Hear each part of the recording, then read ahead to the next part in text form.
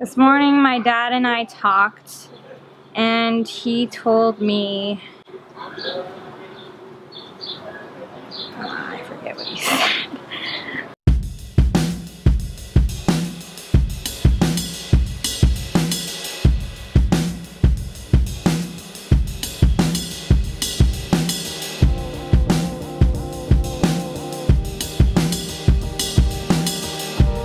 Good morning, happy Thursday. Hey. Amazing thunderstorms last night, and it's been raining all morning. It has been so wonderful because it's below 80 degrees. I feel like it's like 70 right now. It's so nice. Yeah, it's crazy how much cooler it is right now. This morning's Mr. Rogers calendar says the best thing a person can feel is to be accepted as they are, not as they will be when they grow up, but as they are now, right this very minute. What did I just say? Yes, we believe that, but that is hard. Cammie's teaching history here. I do not know how you teach history in this mess.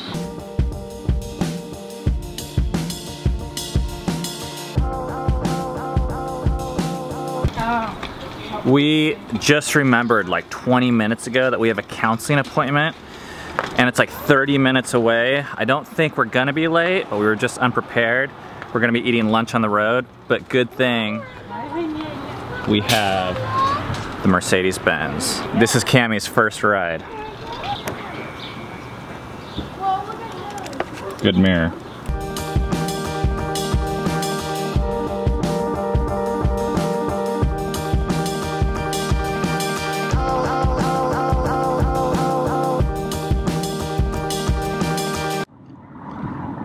I feel like I want to just sit somewhere and eat something enjoyable just to decompress from counseling. It was really good today. I learned some new things. I think I'd call them tools on how to interact with the hard people in my life. One of them being just what our counselor called naming it. An example of naming it for me in my life is there's someone that I wish I could have a close relationship with that the other person is unwilling to have a close relationship, but yet the dynamic is that the other person acts like everything's okay and that we do have a close relationship when we don't. Naming it for this relationship for me is saying, I'm willing to talk about surface level things with you. And let's say that person comes back and says, well, I want to talk about more than surface level things with you. Then I need to say, bring that person, well, and myself back to reality and say, that's all nice and great. But the last time we tried to have more of a real relationship under the surface, it did not go well. I'm still learning this stuff, so sorry if that's confusing.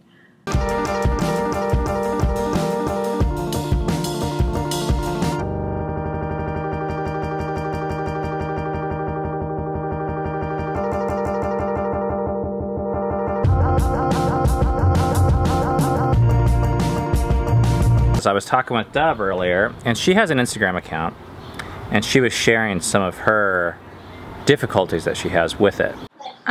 The most difficult thing for me about Instagram is the kind of the false sense of that I know this person that's like talking to me over Instagram.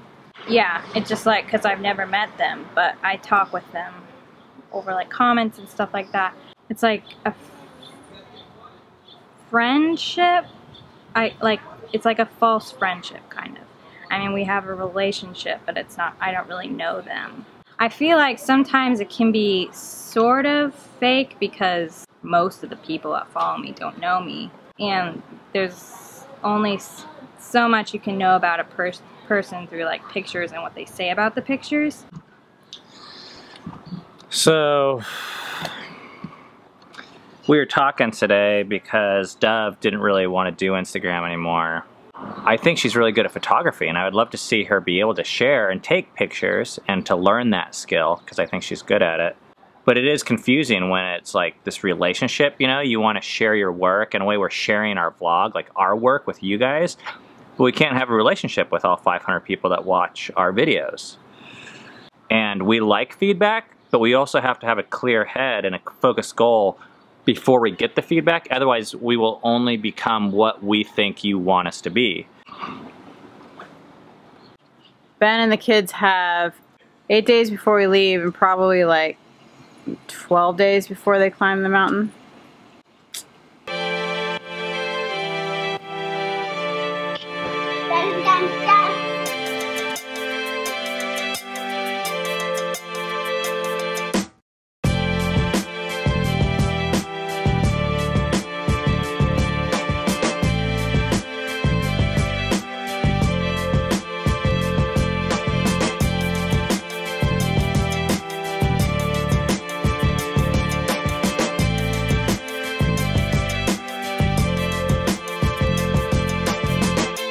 The reason why stairs are so valuable to our training right now is because to climb Mount Rainier, we have to go straight up almost 2 vertical miles.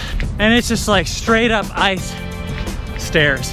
And the reason why the cardio is important is because there's significantly less oxygen up above 10,000 feet. So we're doing a 4-mile run with 3 sets of stairs in between. And we're doing each set of stairs 3 times. That's our next set, right over there.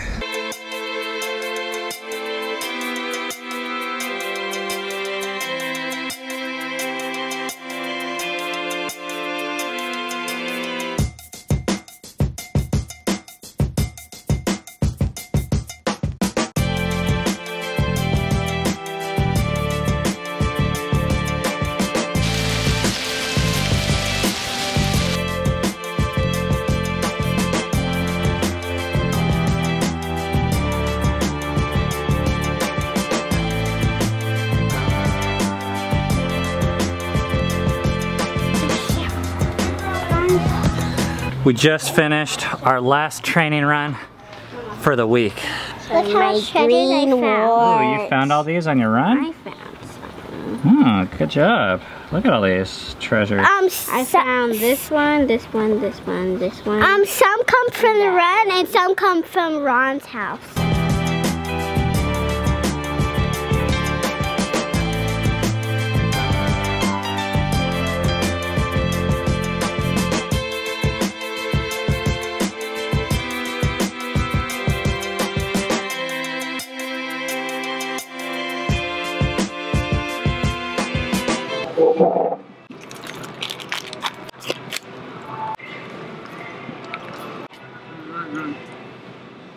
We are here to respond to the comments. We got a ton of comments from our 200th episode.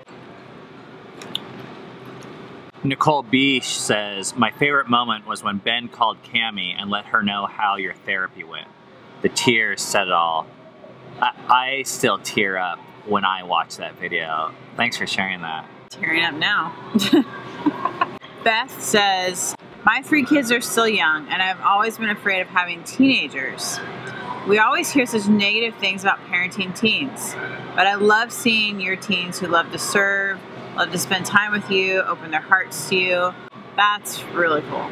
This is something we wish we would have had, and we feel so blessed right now to have teenagers that we like to be around. So we're so happy to share it with you guys and glad that it's encouraging to you.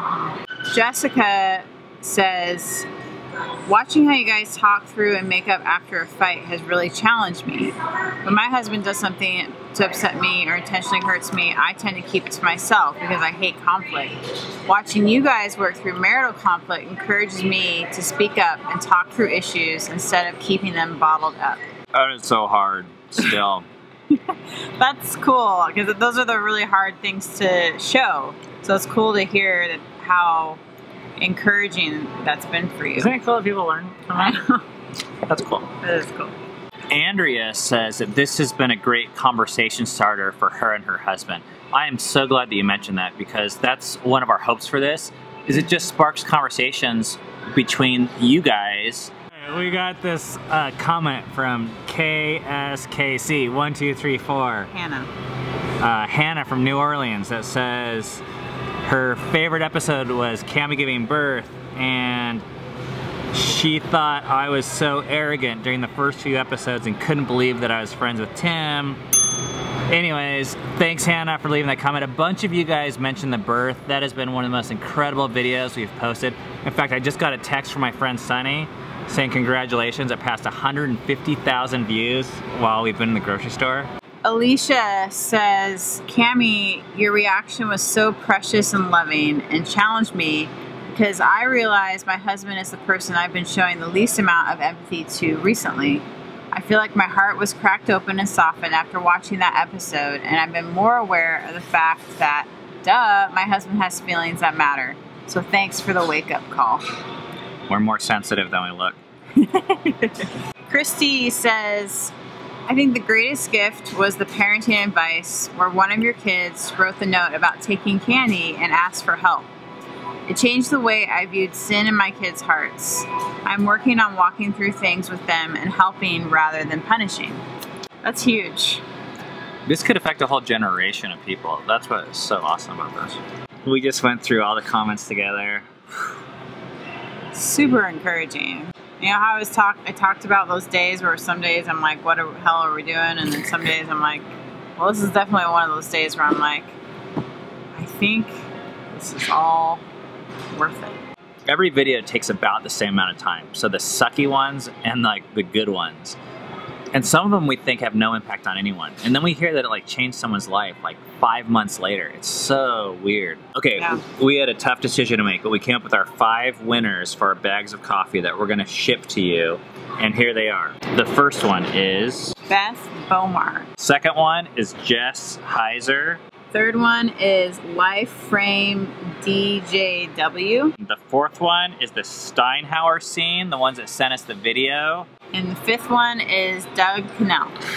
And we know some of you guys who know us might say, wait a second, isn't Doug Cannell a friend? Him and his wife Jess are friends of ours, but the reason why I do not feel guilty for 1/10 of 1 second sending them coffee is next week they leave on the Wonderland Trail. And if you watch one of our videos, get inspired, and then haul your kids 95 miles around a mountain, 7 kids. You deserve a bag of coffee too. So good work, yes, guys. We're cheering for you. We hope you make it. Thank you guys for the comments. Yes. Thank you. This was fun. Now, what we finally came to the grocery store for in the first place.